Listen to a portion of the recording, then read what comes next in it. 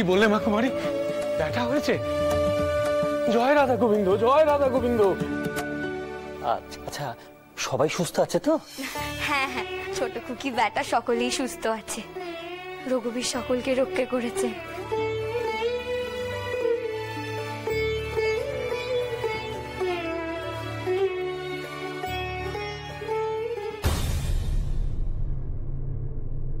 মথুর বাবু বলি, অমন করে কি দেখছেন? হ্যাঁ, বিশ্বাস হচ্ছে না বুঝি আমার কথা? আমি সত্যি কইছি, আপনার ব্যাটা হয়েছে, ব্যাটা। মথুর, মা কুমারী, আমি কি একবার বিয়ান ঠাকুরের সঙ্গে দেখা করে আসতে পারি? হ্যাঁ, মা তো ঠাকুর ঘরে আছে, আপনি যান। দেখুন সম্পূর্ণ এপিসোড জি5-এ।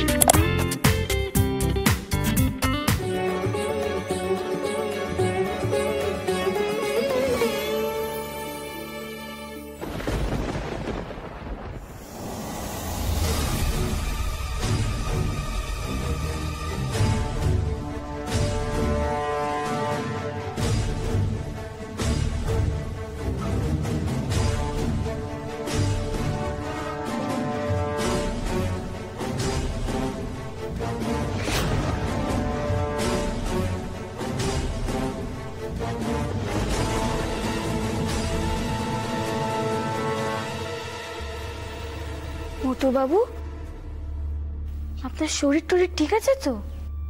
দিদি, আপনার বোন সুস্থ আছে তো?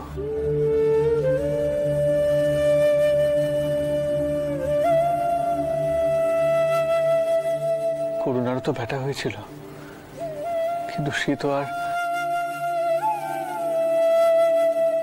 মথুর বাবু, যে গেছে সে তো আর ফিরে আসবে না, তাই তার কথা ভেবে নিজের মনটা খারাপ করবেন না। ছোট খুকি একদম সুস্থ আছে, ওর কিচ্ছুটি হয়নি, আপনি আমার কথা বিশ্বাস করুন।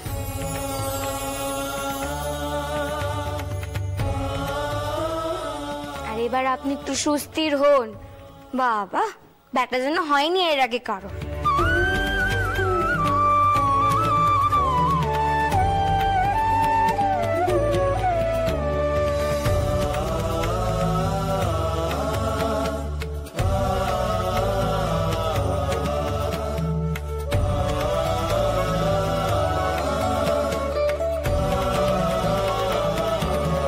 কেমন সুন্দর ব্যাটা হয়েছে, একবার দেখ, চেয়ে দেখ ছেলেকে।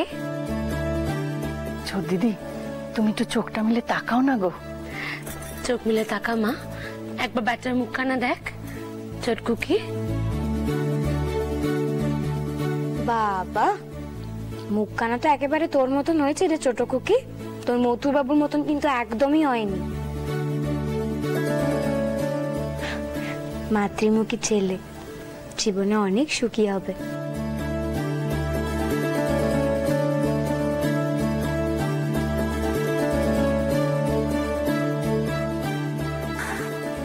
দিদি, ব্যাটা সুস্থ আছে তো? আছে রে, আছে। তোর মথুর বাবু তো আনন্দ একেবারে পাগল হয়ে গেছে রে, এতক্ষণ তোর চিনতে অস্থির হয়ে যাচ্ছিল।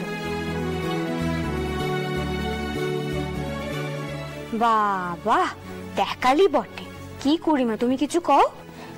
আমার যে কি আনন্দ হচ্ছে তা তো আমি মুখে প্রকাশ করতে পারবো না রে। মেয়েটা কত কষ্ট করেছে ক দেখি, স্বামীর মন পাওয়া, তার কাছ থেকে ভালোবাসা পাওয়া, এটাই তো মেয়েদের সব থেকে বড় সৌভাগ্য রে। আশীর্বাদ করো বুড়িমা, এমন সৌভাগ্য যেন আমার সারাটা জীবন থাকে। থাকবে না কেন ছোট খুকি, নিশ্চয়ই থাকবে। এমন চাঁদপানা ব্যাটার জন্ম দিয়েছিস, এবার তো মথুরবাবু তোকে চোখে হারাবে রে। দিদি, ব্যাটা তো আমার আগেও ছিল, ভূপালি তো আমার বড় ব্যাটা। আচ্ছা দিদি, ভূপাল ভালো আছে তো?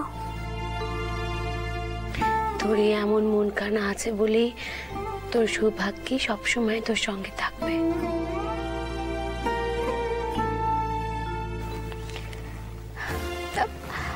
আচ্ছা ছোটকু কি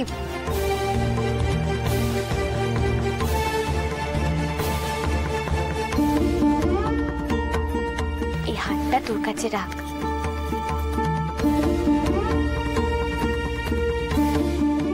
তোর ব্যাটার বউ এলে তাকে দিস, বুঝেছিস? তুমি যে কি কহনি মিস্তিতে, ব্যাটাই তো এইসব এলো, আর তুমি এর মধ্যে তার বউয়ের গয়না দিচ্ছ।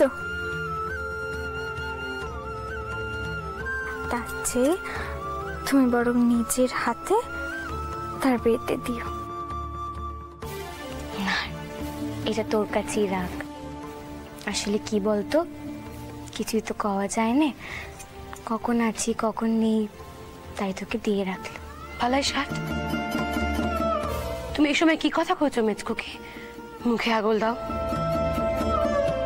না গো খুড়িমা, দেখো সত্যি কথা কইতে গেলে কিছুই তো জোর দিয়ে কওয়া যায়নি।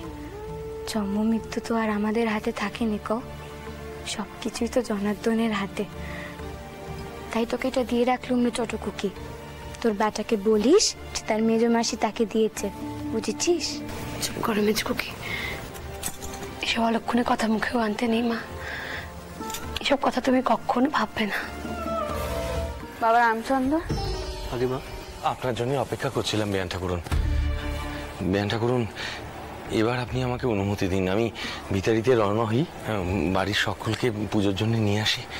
হ্যাঁ বেআই মশাই, আপনি বরং রওনা হন। কিন্তু মথুর কোথায়?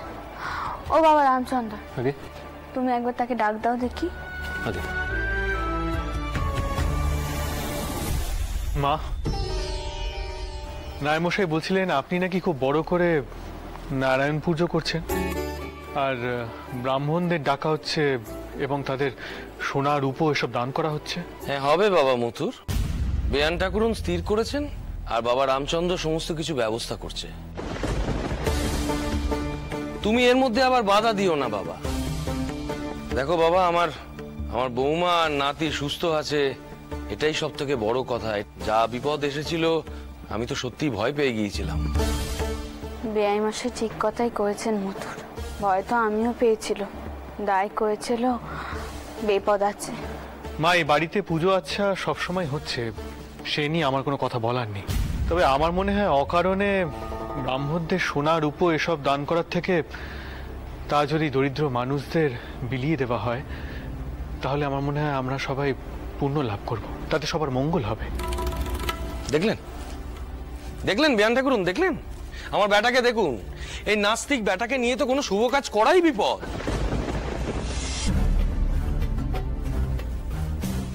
তোমায় কিছু করতে হচ্ছে কি?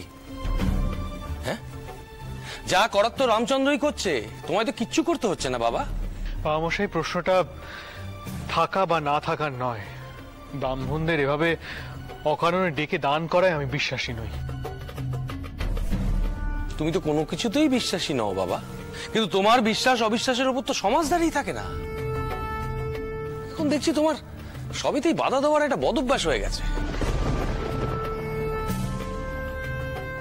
আমি একটা কথা বলি তালুর মশাই, আপনি বরং এগুন, এরপরে আরো দেরি হয়ে যাবে। আর এদিকে আমরা বরং মথুরের সঙ্গে কথা বলছি। না না মশাই, এখানে কথা বলার কিছু নেই।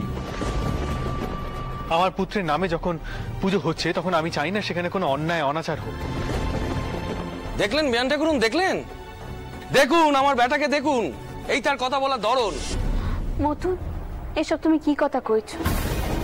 এতে অন্যায় অনাচারে কি আছে কও দেখিনি? তোমার বেটা আমাদের কেউ নয়, আমাদের ইচ্ছে অনিচ্ছের কোনো দাম নেই।